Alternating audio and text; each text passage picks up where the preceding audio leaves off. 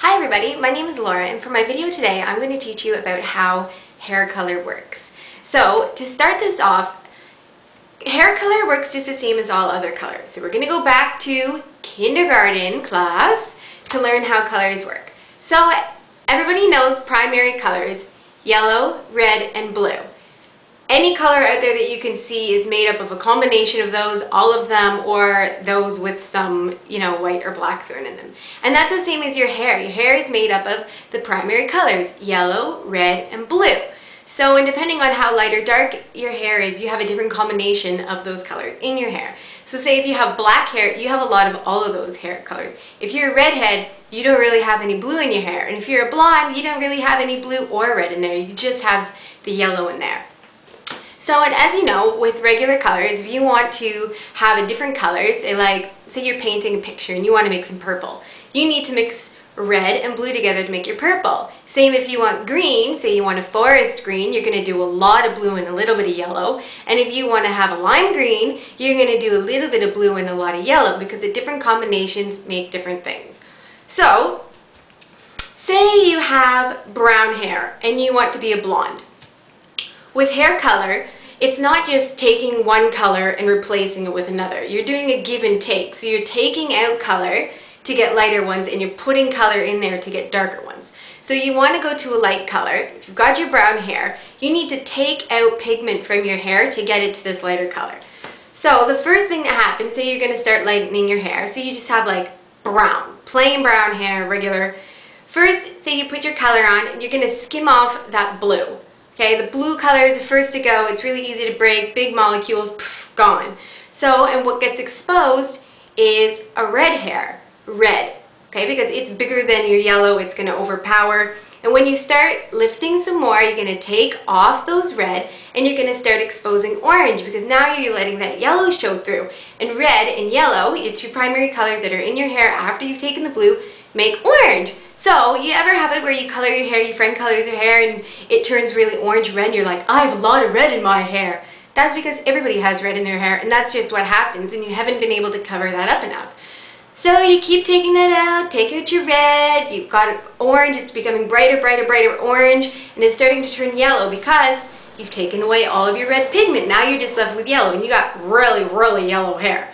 So you keep taking, you keep taking, you keep taking, and to get up to a really nice soft blonde, you are taking out all the pigment out of your hair, so your hair is pretty well empty of pigment. And that's why it gets dry, that's why it can get brittle, because you're taking everything out of your hair. So now you've got the nice blonde hair. Now say you want to go back. You don't like it, you're sick of it, you want to be brown. You've taken everything out of your hair, and you can't just go and put brown right on your hair, because brown is a color, but you're not filling it up with anything. And yes, it's got those three primary colors in there that your hair needs, but you need to really replace what you took out. So I just colored my hair. I'm going a little bit darker for autumn. So what I did was I wanted to go just like a soft brown color, like a light one. So what I did was I picked my color, which was like, a light brown, and then I picked a really, really golden one, because I need to replace all that yellow that I took out of my hair. So I picked a golden brown. I don't want my hair golden brown, but this is what I need to do. So my golden brown, and then because I've also taken all the red out of my hair and the copper that's in there, I put a copper in there. So to make my hair a neutral brown from blonde, I took brown, I added orange, and I added yellow to it, and a ton. And when I put it on my hair, it neutralized out, because my hair needed those colors put back in there for it to be able to take the brown and look normal. So, say if you didn't do that, if I had just put brown right on there, and maybe I decided I wanted ashy color, ash is blue, right? So I want an ashy brown hair because I don't want it gold. Keep the gold away from me. You go, my blonde hair is still yellow, and then you put blue on it. And what does yellow and blue equal?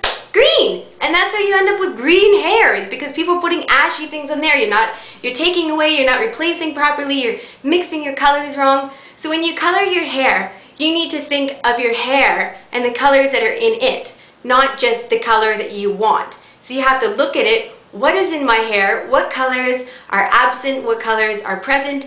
And what color do I need to put on there to make it the right one? Sometimes, you know, somebody has red hair and they want brown. You now got to put brown, and you have to put so much of those other colors to counteract it. Green, green, green, green, green, right? To brown it out.